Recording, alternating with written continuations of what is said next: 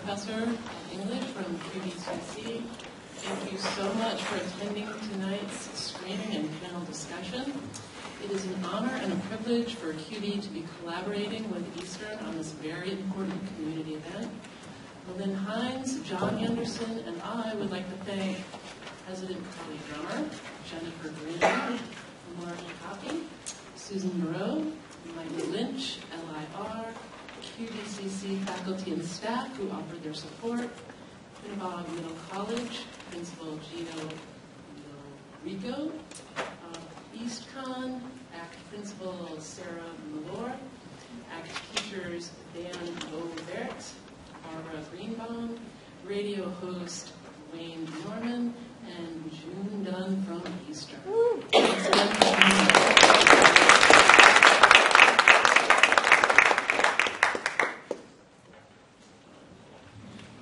Good evening. I'm Stacy Close, the Associate Vice President for Equity University at Eastern Connecticut State University and also a professor of history. On behalf of Dr. Elsa Nunez, I bring you greetings from Eastern Connecticut State University. Dr. Nunez couldn't attend this evening, but she asked me to bring her most heartfelt greetings and thanks to President Carly Drummond and the colleagues at Quinnipiac Community College for giving us an opportunity to participate in the program, and also to Magnet, to Professor John Anderson for helping to organize this wonderful event, to my colleague Dr. Lewis Matthews and other committee members of Eastern who took part in discussions on campus, and also to June Dunn for helping to coordinate much of the day-to-day work that we do. To the students here who are in attendance, I thank you for coming out on this slightly rainy and wet evening to look at the document, and also to hear from our panelists, Professor Sean Frederick Forbes, Dr. Reginald Flood of the Eastern, and also Karen Thorson, our award-winning writer and filmmaker, who has given us an opportunity to glimpse into the life of the legendary, wonderful James Baldwin. Eastern is delighted to be here tonight, and we're excited about a very enjoyable evening we're about to have. Thank you very much.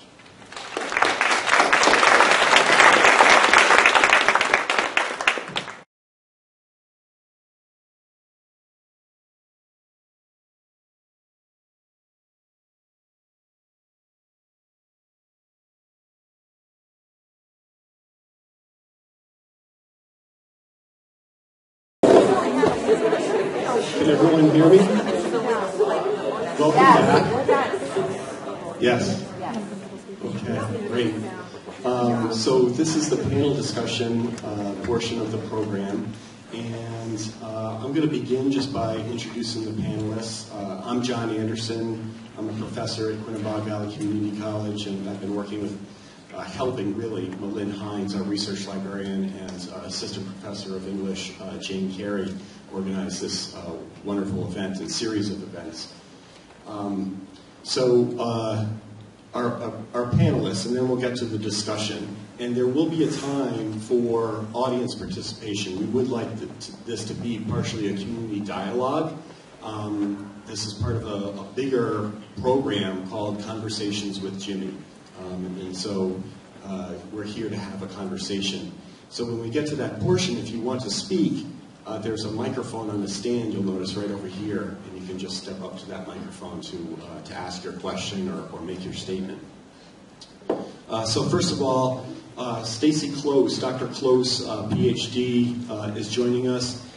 He is a highly regarded and very popular history professor at Eastern Connecticut State University. He's currently serving as the Associate Vice President for Equity and Diversity at the university. He's published in a number of journals. He's a contributing editor and essayist for African Americans in Connecticut Explored, which was published by Wesleyan University Press, where he had a fellowship there. Over here, all the way over to the right, is Professor of English Reginald Flood. Dr. Flood is a native of South Central Los Angeles and now lives in a small town in Connecticut with his family. Talk about psychic leap, perhaps. He is a poet. He's a Cave Canem Fellow. His book of poems, Coffle, if you can get a hold of that, I highly recommend that, which was published by Willow Books in 2012.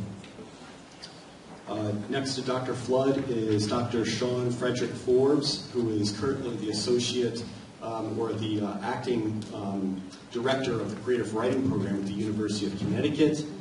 He's published poetry and has written critical work that deals with identity, and I'm sure will bring a very good perspective to this program. He too is a poet. We're everywhere, actually. And his first book of poems is Providencia, which was published in 2013. Last but certainly not least, directly to my right is Karen Thorson. And you've seen her name. She is a filmmaker along with her husband. She's an award-winning writer and filmmaker. Actually, yeah, where is Douglas? Douglas Dempsey, could you get in with the camera right in front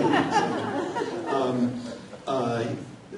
Karen finds inspiration at the intersection of art and social justice. I think that this project of Conversations with Jimmy and what she's done with this film and what Douglas has done with this film, James Baldwin would certainly approve of. She graduated from Vassar College, eventually finding her way from writing to filmmaking, much to the benefit of all of us.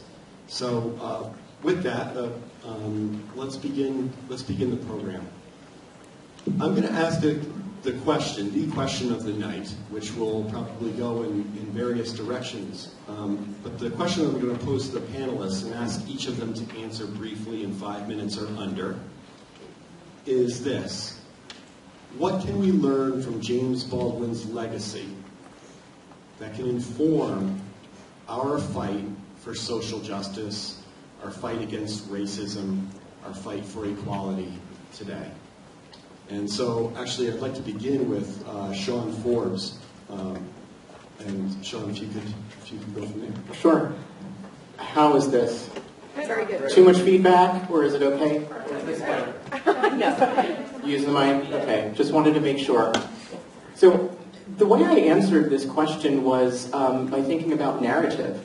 And this is perhaps one of the most essential aspects of Baldwin's legacy to me as a gay writer of color. It's the idea of, if you do not have any children as a gay person, what do you leave behind to your family, to your friends? What do you leave behind after you have gone on? And I think this is very crucial for James Baldwin himself. He was a writer who pushed himself in his craft constantly.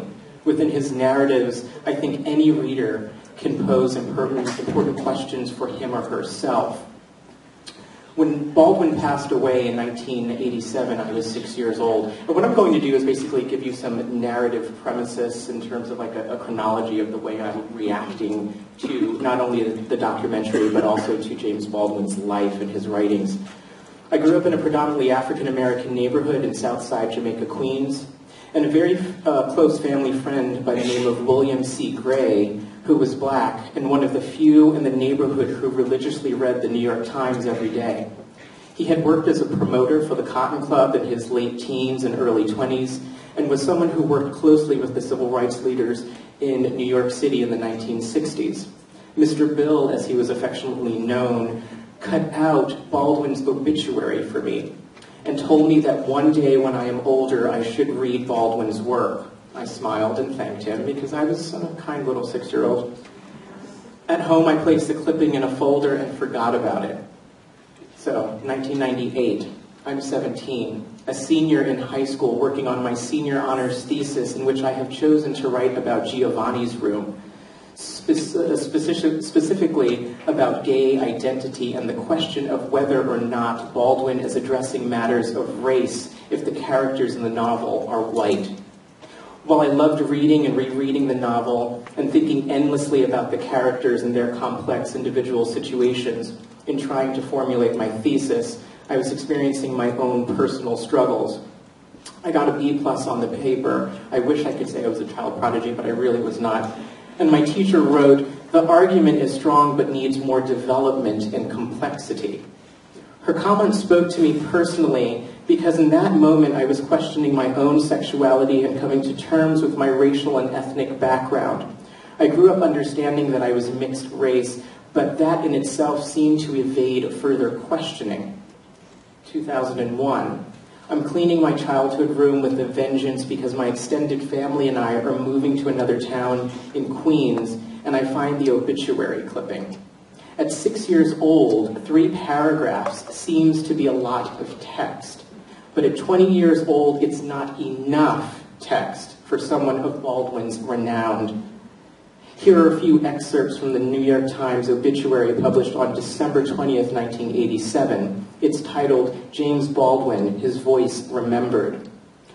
Baldwin's insistent, passionate voice as an essayist, novelist, and playwright helped to inform and transform the debate on civil rights for Afro-Americans.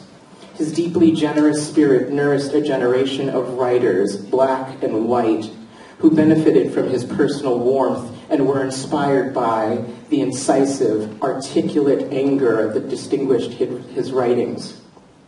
It's interesting because some people in different leagues can use articulate to refer to a person of color. So I was interested in the way that language is used in this particular obituary. Furthermore, the obituary states, his first novel, Go Tell It on the Mountain, was published in 1953. At least partly autobiographical, it depicts a poor boy's coming of age in the 1930s Harlem and the boy's conflict with his tyrannical father, a minister. But it was Baldwin's essay collections, Notes of a Native Son, published in 1955, Nobody Knows My Name, 1961, and The Fire Next Time, 1963, that thrust him into the spotlight as an intellectual spokesman for the civil rights movement. It was a title he consistently rejected. He often said he wrote simply to, quote, bear witness to the truth, unquote. There was no mention of Baldwin's being gay. No mention of Giovanni's Room, 1956, or Another Country, 1962, or Tell Me How Long the Train's Been Gone, 1968, all pertaining to characters that are either homosexual or bisexual, and the male protagonists who express difficulty in understanding their sexuality and in finding their own voice and in their own sense of self. Excuse me. How were these omissions, quote, bearing witness to the truth of Baldwin's life and his writings and his voice? Clearly, I understood the context of the obituary was to emphasize how vocal Baldwin had been during the civil rights movement. He was indeed one of the first to cry out, to speak up, but it made me think of this question. How exactly can Baldwin's voice be remembered if the whole truth of his life and writings were elided? 2015. John Anderson politely asks me if I would be on this panel. And so I acquiesced and said yes. And so for the past 14 years, I've reread Baldwin's novels and have watched Karen Thorson's documentary, The Price of the Ticket. And the one word that I'm most drawn to when thinking about Baldwin and his legacy is narrative. The ways in which one lives to tell the tale, whether it be in novel or essay form. In the documentary, there's a scene in which Baldwin is being interviewed about Giovanni's Room being published and the subject of homosexuality during a time when being openly gay in the 1950s came with the huge legal and social ramifications. He states, I had no secrets. Nobody could blackmail me because I told you. Amiri Baraka offers another glimpse into Baldwin's homosexuality by stating he didn't hide his sexuality nor proclaim it. He was what he was. He lived. He said yes to life. Baldwin understood that a narrative has the ability and power to challenge and emotionally affect the reader and potentially to affect social and political change. If we think about the character of David in Giovanni's Room, he is someone who cannot make up his mind, someone who is bereft with constant guilt, someone who could not say yes to life. Fundamentally, Baldwin understood that one's mind is being programmed every single day. In present day, we're constantly influenced by the media, one's peers, and of course through various social media outlets. At any given moment, there is some suggestion that is dropped, or to use Paulo Freire's term banked into one's consciousness. If left to the majority, one would continue to be programmed as a minority, as a lesser to the majority, experiencing all of the pain and degradation that comes with this designation. Baldwin felt this pain of programming and sought to awaken himself and the reader. He didn't just cultivate art. He used his talent to cultivate a message and to leave this message in the reader's hands. Baldwin's life and writings can inform us in so many ways. He was a writer who in his novels and essays piled darkness upon darkness, then blasted the reader with brightness, a glimpse of hope, one that we can all aspire to. He was also a man who was criticized and judged harshly by his contemporaries. He felt estranged, but he resigned himself to his work as a means of vindication because he understood that, and this is a direct quote from him, that any real artist will never be judged in the time of his time. Whatever judgment is delivered in the time of his time cannot be trusted. He did his work because he did not want to be useless. He did his work because he understood his potential to bring about great change. In closing, I am reminded of my grandmother's simple motto to her children and grandchildren, and she is 90 years young. Listen to learn and learn to listen. Instead of questioning the validity of one's experiences, even if these experiences are counter to your own experiences, one must do the work to engage in the act of listening first. It seems simple, but far too often we listen to respond as opposed to listening to understand, whether positive or negative, in order for one to do the necessary work needed for equality and social change. Thank you.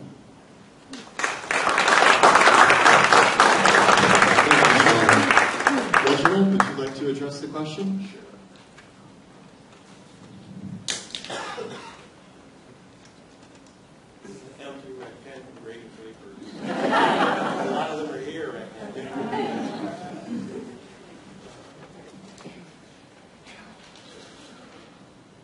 Well, one of the things that Sean made me think about that I flashed on at the beginning, especially talking about Baldwin and narrative, is the day that James Baldwin died, I was working as one of 4 assistant vice presidents for the Unisys Corporation in Pasadena, California. And it was another life for me, a life that was a world away from the life I have now, a life that I absolutely hated. I love the money, and I love the money. And there was nothing else good about that life at all. But there was one woman, her name was Eunice Davis, who was the only other black woman in the building of about 1,100 people. She didn't report to me, she reported to one of my competitors' colleagues. And she was the one who always bailed me out, because when I would come in from lunch, and I took long lunches because Santa Anita Racetrack was 8 minutes from my office, the security guards who were rotating would always search me. They always asked, "What are you doing here?" Because I was coming in through the executive door. And on top of that, they always told my BWW because it didn't belong to me, sitting in Mercedes. So I remembered her. I had a great deal of affection for her, but I remember she walked all the way across the building, came to my cubicle, called me out, and says, "I just wanted you to know that James Baldwin died, and I know you wouldn't want to hear it from any of these people." Oh. And I was like, okay. And then I knew I had to quit that job. I do not view James Baldwin's work as a legacy. It has never been just an object or an artifact or even simply a foundational element to the canon of African American letters. Now, I see his work, his life as a level. One that is artistic, one that is beautiful, one that is courageous, one that is necessary to pry off the veneer of equality and liberty and let us all have a good look at us in all of our complexity with all of our challenges. One of the reasons I'm so thrilled about the enhanced reissuing of this film, and I congratulate you on that as a gift, is that Baldwin's work has never been so necessary as right now. Yes. In a week where commentators and pundits are vilifying a group of black college athletes for holding their administration accountable for a toxic racial climate on their campus, his work is relevant. in a week where when two campus masters at our Ivy League campus down the street argue that blackface and sombreros are nothing more than a product of free speech and silly fun, his work is necessary. When Baldwin characterized education, he said, "The paradox of education is precisely this, that as one begins to become conscious, one begins to examine the society in which he is being educated." This was written over 5 decades ago, and it's our primary challenge and our fundamental opportunity. In the midst of the mad scramble of our lives between academic work, outside jobs, and responsibility of family, I know a lot of my students here have a lot of those things, and I respect you that you get your work done. Baldwin's fiction, his nonfiction, his drama, his poems provide us with a gorgeous and challenging way to better see ourselves and our country. One of his most important gifts is to illustrate the fallacy and separate the literary from the activist, whether it be in his novels Another Country or Giovanni's Room, or his narratives Fire Next Time or The Devil Finds Work, or in his plays Blues for Mr. Charlie. Baldwin crafts work that is beautiful, but it's in the framework of social justice. His work did not just speak to a particular culture or reflect a specific historical moment, but was part of that push to pull that comes when a country is undergoing the difficult and tenuous process of expanding franchise and redefining liberty. I believe that one of the reasons this film and his work is so important is because we are in one of those fragile moments right now. And Baldwin's voice can provide some very complicated clarity at what it feels like for some of us, a crucial turning point for our country. In one of his most important later works, Baldwin states, "The world is before you, and you need not take it or leave it as it was when you came in." I believe his works make it possible for all of us to do that, but by opening up this crucial window on ourselves and our lives.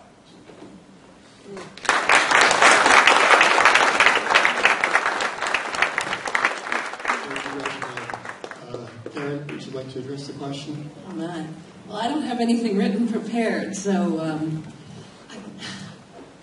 I think the most shocking thing when I said about, first of all, maybe I'll tell you later, but I was working with James Baldwin while he was alive, trying to make a film with him about the writing of his next book, and that's an important story. But to answer this question better, when I gradually was gathering all the archival footage from all over the world because we didn't have images of him alive, the statement that shocked me the most was probably when he says, "Well, as long as you insist on thinking you're white, I'm going to be forced to think I'm black."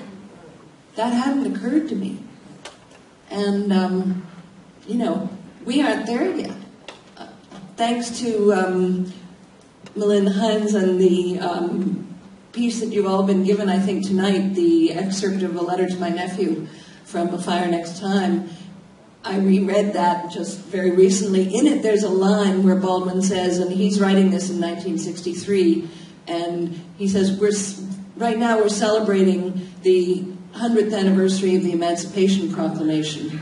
And so, does this mean everything's solved and are we free? No, he says, it's really about 100 years too soon to celebrate it. He knew that how much work there was to be done. Well, now we're here we are 50 years later, and there's almost feels as if there's more work to be done. There is definitely more work to be done, but it's, as you say, it's more crucial than ever.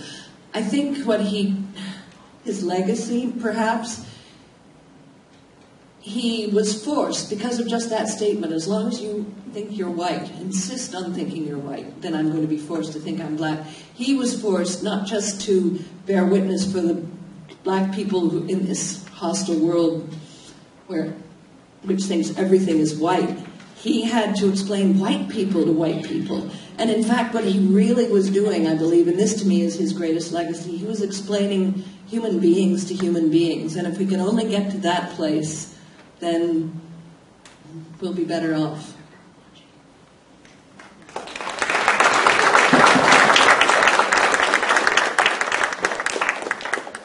Thank you, Karen. Dr. Close. Thank you, John. In my training, I'm a historian, so I address the legacy of James Baldwin as a historian. For me, getting to know James Baldwin came in part because of my life in Southwest Georgia, in the small rural area of Southwest Georgia, where I learned of James Baldwin from my older sister, who was a student at Morris Brown College. And so she began to take African American history courses at Morris Brown College, and when she would get home for the break, Thanksgiving or Christmas break, she would bring her books along. And so she would pass a copy of John Hope Franklin's From Slavery to Freedom to me. Then she would pass a copy of the autobiography of Malcolm X. And then finally she began to pass copies of Baldwin's work, Go Tell It on the Mountain and The Fire Next Time. So it became for me a historical learning experience. And so Baldwin for me, while he's a wonderful, wonderful literary figure, he is also for me a historian. In part because he is able to tell us what it's like to be in an African American church, what it's like to be in an African American church where you experience the music, glossolalia, you experience the leadership, you experience the rhythm and the movements of the people, and you also, through Baldwin's work, you feel the pain of being a young black man in America. And so for me, there's this historical Baldwin that I love to read and talk about. And for me, he is one of the race men. He is one of the people who is part of the world of Paul Laurence Dunbar, Richard Wright, Gwendolyn Brooks, and scores of other race men and women in black America. And as the civil rights movement came along, he began to voice the fears, the anger, and the hopes of African Americans in the country. He was part of Dr. King's nonviolent movement. He was part of Malcolm X's self-defense and black nationalism. And he traveled the Deep South in the 1960s. He would go into parts of Alabama, and in doing so, he would find himself truly being part of the civil rights movement, because you're not really part of the civil rights movement, some of the older people of the movement would argue, until you are on J. Edgar Hoover's FBI list. And so he would make his way onto J. Edgar Hoover's FBI list, and by 1973, when finally the FBI started not to take a look at him, they had amassed some 1,750 pages on the life of James Baldwin. So that's when you kind of know you've arrived in the civil rights movement, when you came to the FBI. And in part, he had decided that he was going to write a book on the life of J. Edgar Hoover, basically telling people like it is about the FBI during the days of Hoover. So for me, for James Baldwin, he plays a critical role by telling the story of the African American church, which is critical to the life of black people. He also tells about our literary traditions and links us to the past. In his Fire the Next Time, for me, it was very much like a modern-day David Walker's Appeal. I don't know if you've read Walker's Appeal and you understand the passion and the power of it. The Fire Next Time is like that for me as a youngster growing up in southern Georgia, really learning about the work of James Baldwin. And I'll close with this about Baldwin. He, in essence, was what he was, because he understood in terms of civil rights that it is what it is, and that racism is what it is.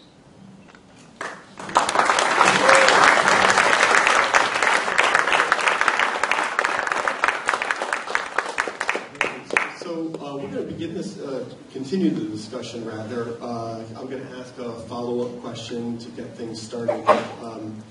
My style as moderator is to be as much a part of the conversation and just kind of disappear in the background. If any of you feel as if you want to respond to something directly, don't wait for me to be able to direct you or my permission.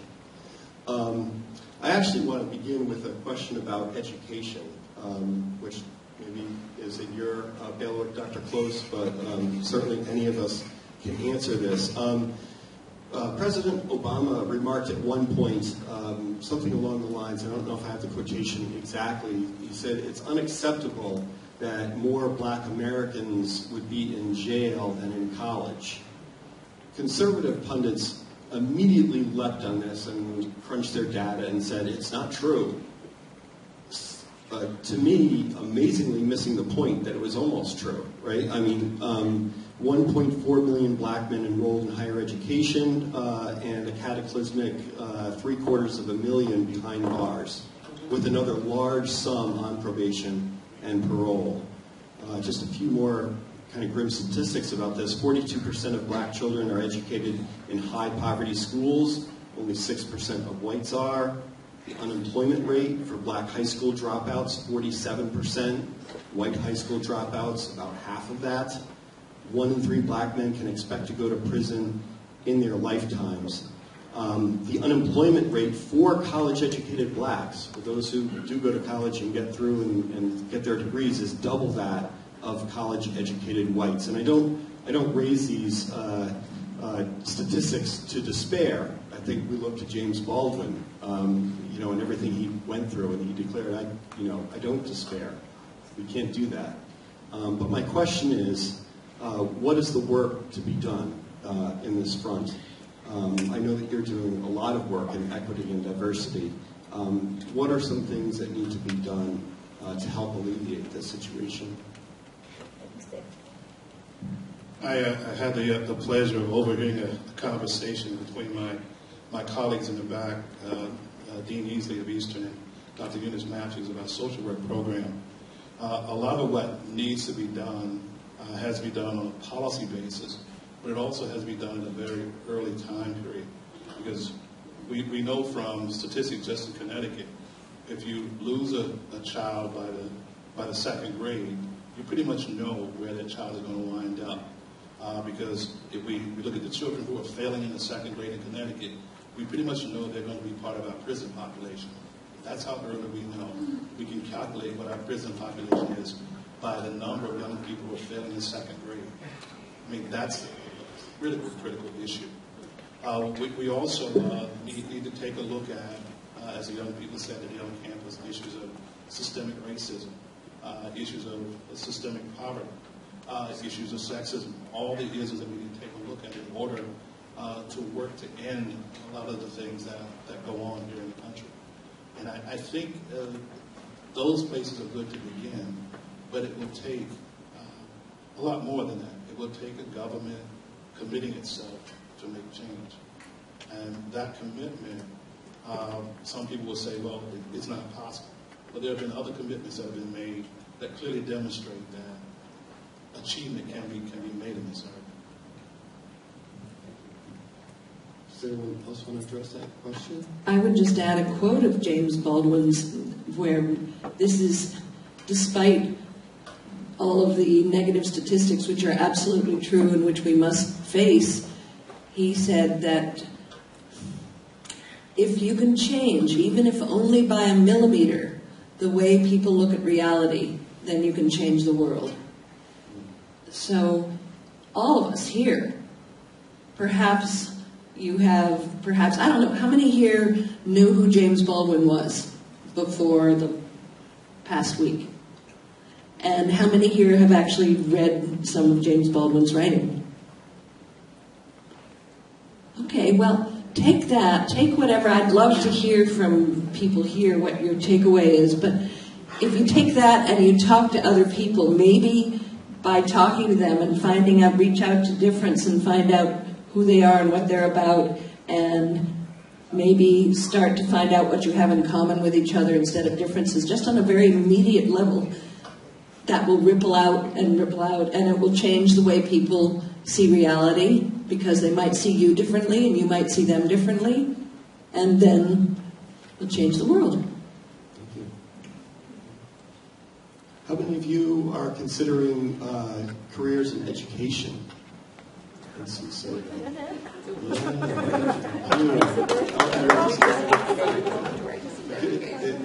it's a tough field, and yet it's so important. PS 24, where James Baldwin went, was a public school, and he had a very critical teacher there, Miss Miller, her nickname was Bill Miller, who introduced him to theater, who encouraged his writing, and they reconnected in later years. And so we think of James Baldwin, I think, sometimes as sort of this self-taught autodidact. Amazingly, he did not have a college education, and yet he had some very, very critical education early on. And sometimes, as you were saying, it's just a very small moment, small interaction. Teachers go through their days, and it can be a small interaction, a small moment. You all have them probably. Memories of small moments in your education that made a big impact or a big difference.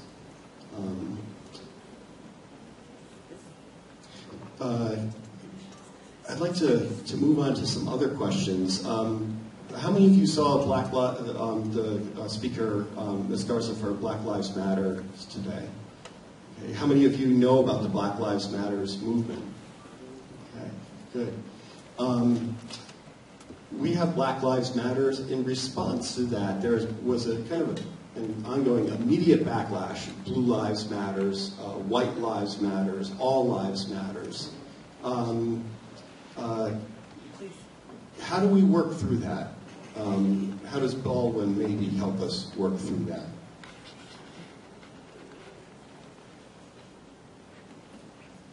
He said yes to life. I mean, he said yes to life, but he also said yes to love, and he also said yes to understanding the human condition and to understanding that human beings are human beings. And I think we need to go back to listening to one another. I think this is, and having open and honest conversations with one another, especially on kind of the intimate levels with your friends, with your family members. I try to engage with my students in creative writing to think about their characters as actual people who have complex situations and complex issues pertaining to race or their gender or sexuality. I think that's important to understand that, yes, it is a larger issue, but there's more to be done, and you have to dig deeper. It's just not an easy thing to just say all lives matter, when clearly in some ways it doesn't. If we think about it, does our government really want all lives to matter in terms of poverty, in terms of the homeless epidemic that we're going through? We have to question this on a constant basis. One of the things I think that Baldwin does is, in his work and in his writing, and in what he called his secular sermons, the ones where he went around and spoke at churches, often churches that wouldn't acknowledge his whole self.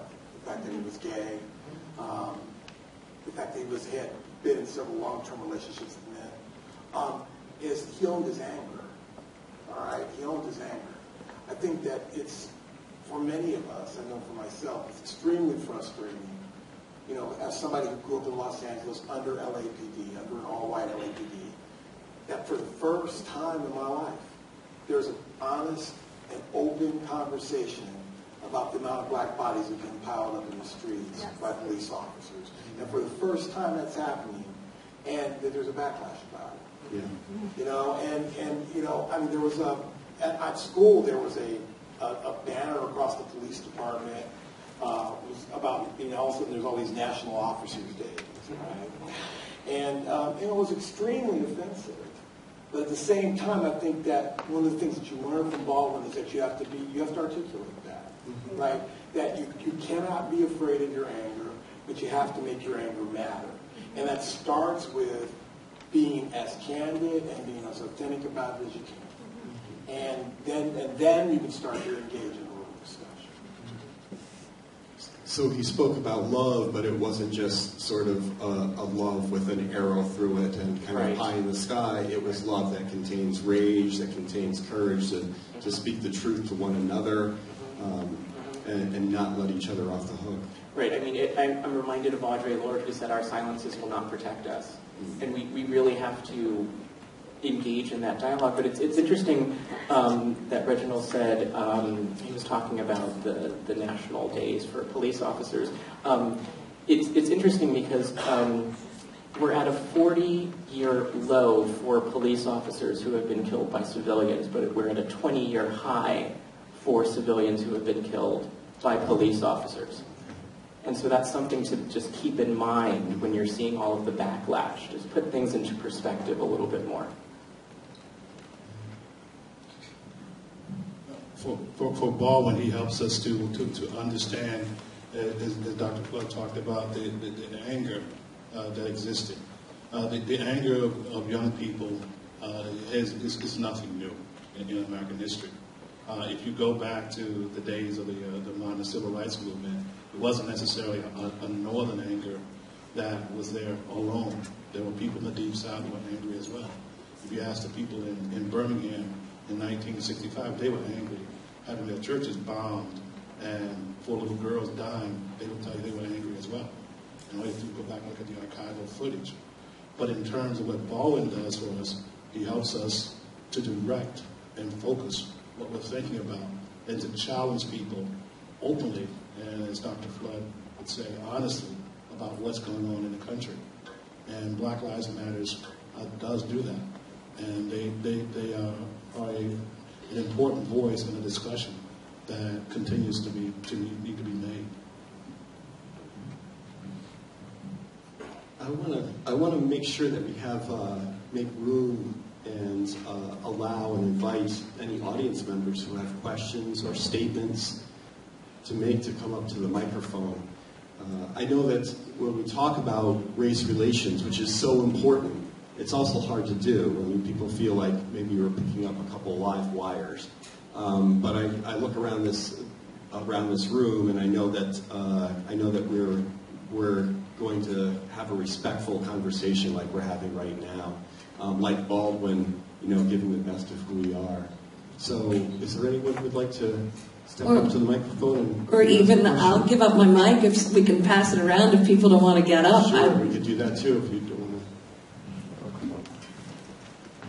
to. Wireless mics. Thanks, Karen.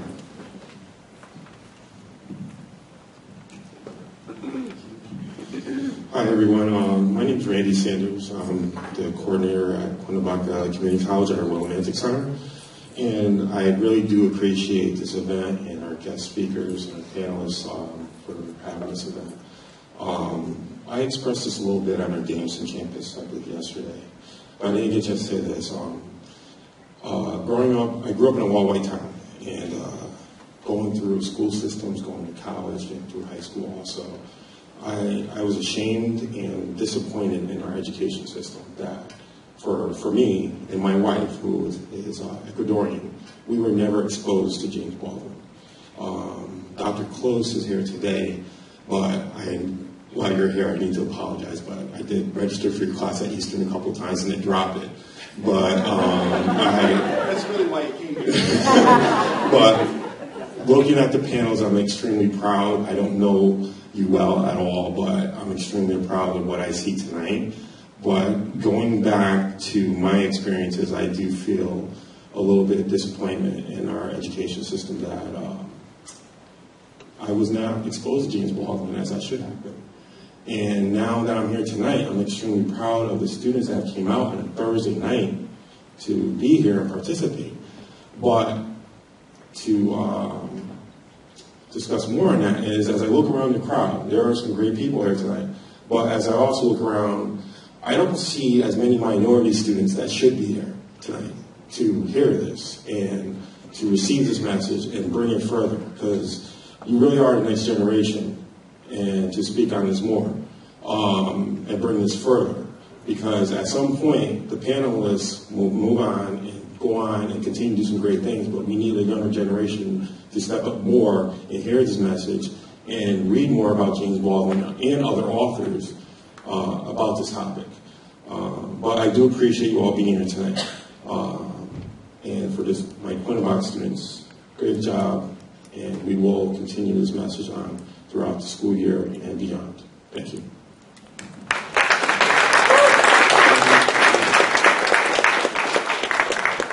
Thank you, Randy. That's an important point.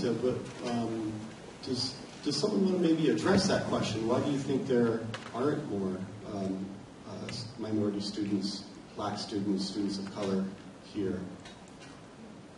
Or, to put it another way, students of color, black students who are here, why are you here? Or ways of approaching this. Does anyone want to address that topic?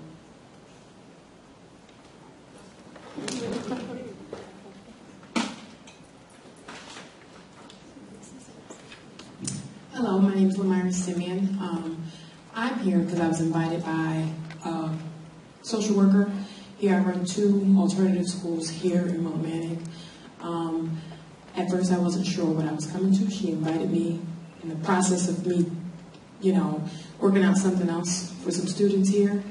And I was glad that I came because in the last 3 weeks, things have been a little tough for me. I also live in a community where my children, I chose to move from New London and take them to East Lyme. We're going to live in Niantic. And sometimes I wonder if that's a mistake. So recently there was homecoming. There was a homecoming event. Make a long story short, some students came dressed up, looking like, as they said, they called themselves rednecks or hicks.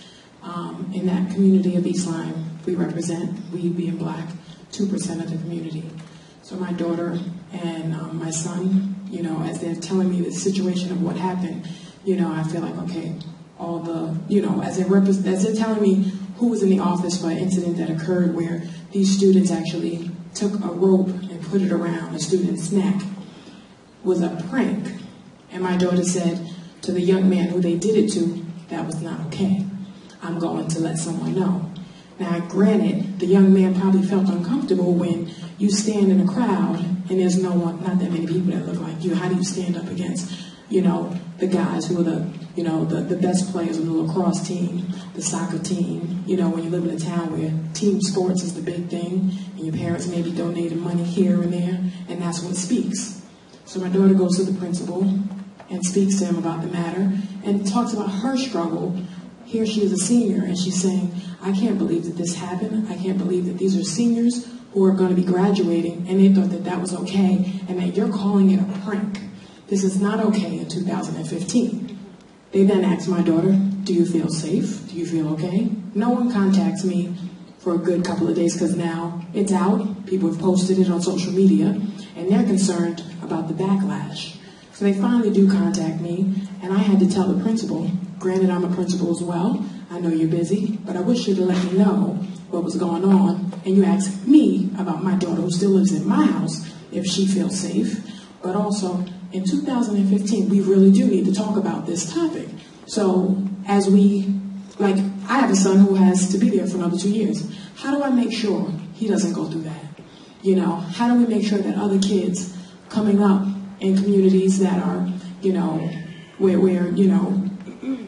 there is not a large majority of, minorities there, to make sure that parents know as they're responding to this situation, they're saying, what's the big deal? What do you want us to do?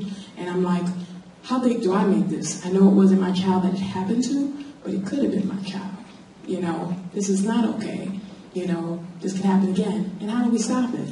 So we had a conversation at a meeting, and I thought it was to solve the problem, and then found out the speaker that was there had no idea about the incident that occurred. And I said, wait a minute. Let's really, we have to educate not only our students in the schools, because the schools do their part, but the families. We need to get the parents out, and make sure the parents know that, that they're their children's first teachers. And in many ways, some of the kids in the community I live in, their parents talk a certain way and act a certain way, and these kids think it's okay to behave in the way that they may have behaved. The parents saw their kids leaving the house in these outfits, and there was also a Confederate flag involved in the pickup truck. So all of this it was a mock lynching, and they said it was a prank. I said, no, this is bigger than that, and then shortly after I did find out something else happened, and I think Litchfield, Connecticut, that kind of mirrored the same thing. So I'm here because, this is a topic that we do need to talk about in 2015. And all lives do matter, We all need to, be working together, getting along, and, changing. It's been a long time. When you think about the years that you're mentioning, and, Baldwin was, talking about his experience, and now we're still dealing with some of the same things. It's ridiculous, Thank you very much.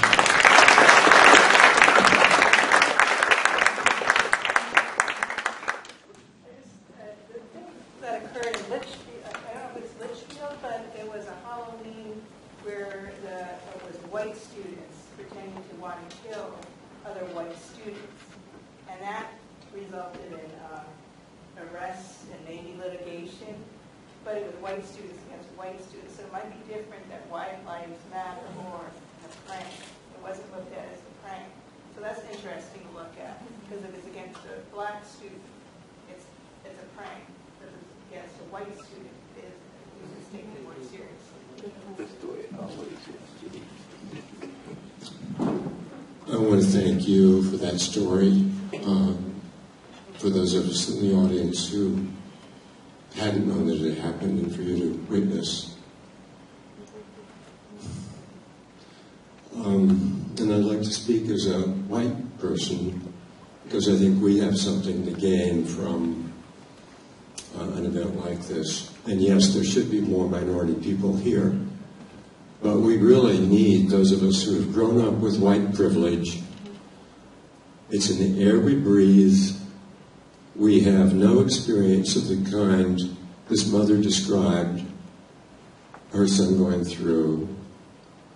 And it's so tempting to just let it be invisible. You know, it is the air we breathe. There's a book by Robert Jensen called The Heart of Whiteness. I recommend to anybody who kind of hasn't had some pivotal event happen in their lives that really illuminated that privilege. I can't think of any way to say it more vividly as a white person, but let's just listen to all the people of all color that are holding forth with their personal experiences.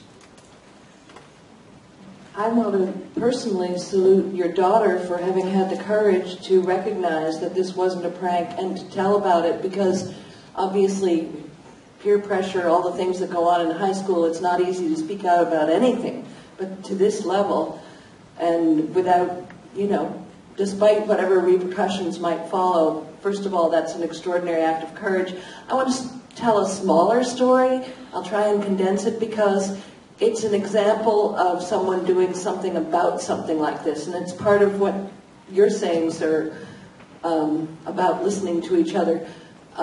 We had an event like this at Hartford Public High School, and basically an inner city school, and the population of the school is 50% black, 50% Latino, and 10% immigrant. So the math isn't right, but it's the mix. And so we had on our panel a wonderful woman named Candida Flores, and she talked about how she and her granddaughter were having lunch in a diner, and behind her, I wasn't there, were a pair of white women who were talking about their distress with the waitress, and then they asked to see the supervisor, and then they were distressed because the supervisor was also Hispanic, and they were just voicing their disgust. And Candida Flores and her granddaughter are of Latino extraction. And so, what would you do in this situation? Here's what she did. She said, "My dear," to her granddaughter, "pick up your plate." She went around the booth and sat down next to the two white women and began a conversation and told her story of immigration and education. This woman now is, she has a master's, she's a social worker, she does extraordinary work with the immigrant community in Hartford. But apparently their conversation went on for about an hour and a half, and they exchanged how to stay in touch. And first of all, the granddaughter, having heard these slurs, was shown, okay, there is something you can do, and it doesn't have to be aggressive. And the white women learned something. And I just thought, wow, what a way to handle something. So I think your daughter's on that path. Yes, Rose. Good evening, and thank you for having this opportunity. I'm Rose Reyes. I am the what's left of the bilingual education program at Winham Center Elementary School. I am the bilingual certified teacher. Hi. And as a woman of color, I can understand why other people of color are not here. There's enough in terms of layers and layers of stress that when we are in these opportunities, perhaps there's a re-stimulation and a desire to avoid some work at the moment. But in this town, we have an issue of the systematic undereducating of our children of color, especially children who happen to be emergent bilinguals. That was the biggest issue when the special master came into play, right? These are systemic approaches of control. So if you're disappointed about your education, it was planned. It was planned. It's planned to be like that because for this capitalist system to thrive, they need a surplus pool of workers, right? That's your basic understanding of capitalism. However, the piece that is causing that post-traumatic stress so much is one simple example. Every day I drive through Tucky Road and remember the Confederate flag situation. I now encounter, there's two, not one but two. And every day I drive and I have to make a decision. Do I continue to go to work or do I plot something? Right? And is it worth the ramifications? Right? I mean, will I go down in history as someone like being brave or courageous, or am I being baited? And these are the thoughts that people of color wake up with every day because we are in battle. It doesn't change. It hasn't changed. The system has gotten more wicked. No offense, the older white men are scared because this nation is browning. Our public education system has browned. Our teachers don't reflect our students. Now we're labeling the students. We're investing in more interventions as opposed to certain educational approaches that are just culturally relevant and significant. There is no ethnic studies anywhere in this quiet corner of Connecticut. There are children who are learning vast amounts of Western history, right? No sense of themselves. So how can we expect them to be of themselves? Thank you for your time.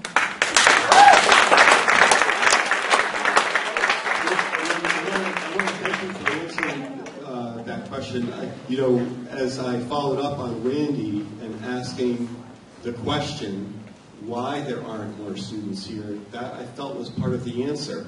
Right? I mean, this is a really traumatic experience for some people who have been through this again, and it always is the burden of the person of color, the minority, to be the educator of the person who's white and doesn't have either is racist or is just ignorant of those experiences. I probably need a collective response to those two flags, okay? Let me know. Give me some suggestions.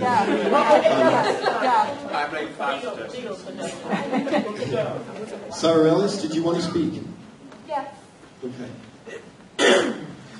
Hi, my name is Sarah Ellis. I'm from Connecticut Community College up here in the Willimantic campus. I came here because my professor announced me the event since the beginning of the semester, and I was quite interested. You drawed my attention the most with the question, why are most minorities here? I apologize in advance, English is not my first language. I am a bilingual student. I come in from Puerto Rico, and I want to say right now that our system in education is not at its finest. We do not get presented wonderful people like James Baldwin. We get presented, white history, to be honest. We don't learn about these people. We're under rules, and that's all we see. We're under this system, and we don't get this freedom of expression. And when I come here and I see all this freedom of expression that the United States presents, it just blows my mind away. I take an internship at Charter TV station, and I have to go through Tucky Road, right? And I see those flags too. It does offend me very, very much. So probably one of the reasons why there's not many minority students here is because we're not informed. Not informed of the activity, but not informed of the importance of what is people like James Baldwin. Thank you. I want to finish one question to the panel. Because Eastern, we have buses that are waiting, and it's kind of a question of conclusion. We talked about how Baldwin insisted on love and hope, but that he wasn't being facile about either. That both were going to involve a lot of hard work and hard conversations. In 1963, he wrote about this, concluding, and you heard Maya Angelou actually read part of this. He said, if we, and now I mean the relatively conscious whites and the relatively conscious blacks, do not falter in our duty now, we may be able, handful that we are, to end the racial nightmare and achieve our country and change the history of the world. It was a message of urgency. That was 1963. This is 2015. Where is the hope? What do we turn to? How do we make sure that we do not turn to despair? I think it's where Baldwin and a lot of other people found the hope in the voices of young people who maybe wasn't in anger or rage, but still there's hope often in that anger and in that rage. You can also find it in dedicated teachers, dedicated professors who are willing to speak truth to power when they are often challenged in terms of what they do. You can also find it in terms of mothers and fathers who go out of their way to make sure that in terms of their education that it means spending a lot of late hours or extra duties on their jobs to make sure that their children have the supplies that they need in their classrooms. So things of that nature, while they're small in nature, it can have a huge, huge impact on the lives of young people and also on the nation.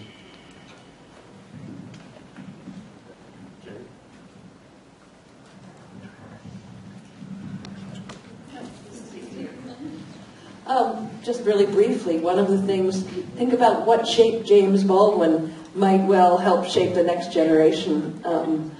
The torch is certainly passed to the next generation, but what he said is, it was books that taught me. When he read and realized he was reading Dickens, he was reading Dostoevsky, he was reading Henry James, and he was learning about suffering on a human level. He wasn't thinking about black suffering or white suffering at that point, or Latino, or any particular kind of gender discrimination. He was just reading human stories. We're back to the narratives where you began, Sean. In a way that spoiled him from the very beginning, because he never lost that consistency, whether he was famous or out of favor, popular or unpopular. The amazing thing we learned when we could make this film, I think, is one of them anyway, is that James Baldwin can finish his own sentence 20 years apart. He didn't flinch. He never lost that belief in humanity and what we have in common instead of what we have different. So to me, there's the hope, his example. And so keep reading and find out all we have in common, and then keep talking and keep listening.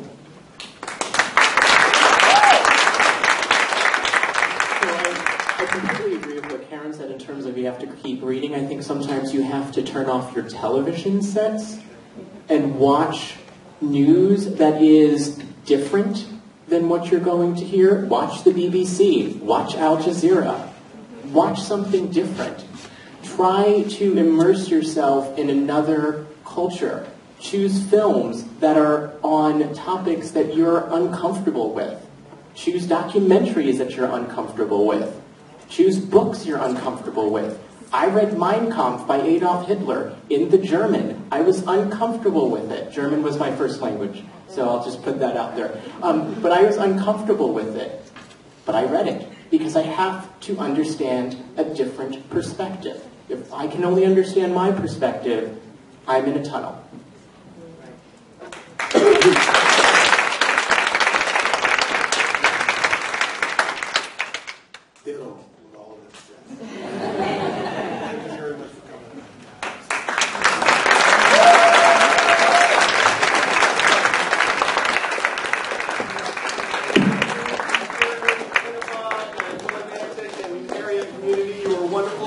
One more big round of applause for our